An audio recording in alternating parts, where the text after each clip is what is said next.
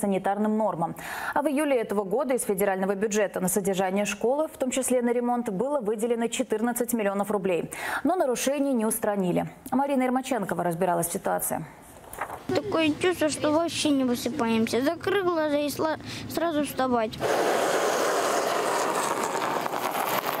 Чтобы успеть на школьный автобус, ребята встают в 6. Дальше путь рассчитан по минутам. Главное – успеть проскочить пробки. До ближайшей школы 15 километров. Если повезет, 30 минут дороги. Если нет – час.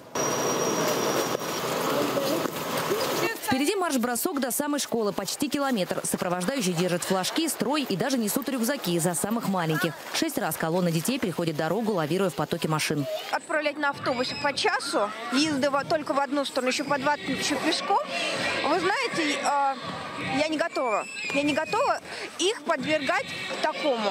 Это, можно сказать, насилие над детьми. Родители митингуют. Школу закрыли, когда дети были на осенних каникулах. Вернулись, а двери заперты. Это единственная школа на все поселение Ленинские Горки. А это 10 тысяч человек. Ее сам Ленин открывал в 2021 году. Ну скажите вы нам в мае, мы школу вашу закроем, вот вам проект, через 2 года мы ее откроем, будет как новенькая, пока мы вас удобно распределим.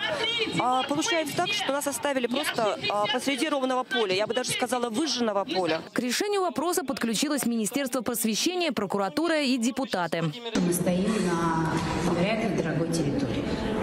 Понятно, что эту территорию можно осваивать по-разному.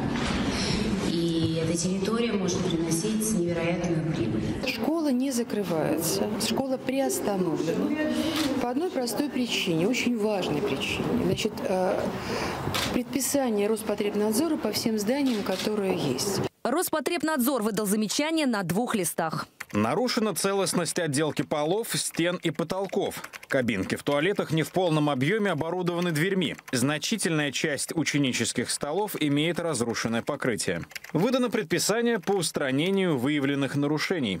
Первая проверка была в апреле. Родители тогда не волновались. Впереди целое лето. В октябре инспекторы вернулись снова. И все по-старому. Посмотрели, добавили еще 2 замечания. Нет горячего питания и доступа к питьевой воде. И рекомендовали, ремонтные работы нельзя проводить в присутствии детей. На этом основании Минпросвещение закрыло школу. У нас война случилась, что ли? Скажите. Землетрясение, теракт был. В сентябре работало, все нормально. И почему-то в октябре раз и стало невозможно работать. Новый исполняющий обязанности директора не знает ответ. В должности он всего месяц. По его словам, деньги на ремонт были, но потратить их не смогли из-за бюрократических проволочек. Мы относимся прямо к министерству. Но финансирование не делали ничего. Конечно, нет. Сознательно, я считаю. Но не несознательно, потому что шла реструктуризация министерства. Новый директор обещает открыть школу уже через 3 года, к 2021 году. Родители и рады бы ему поверить. Но дело в том, что этот директор уже 4-й, это только за последний год.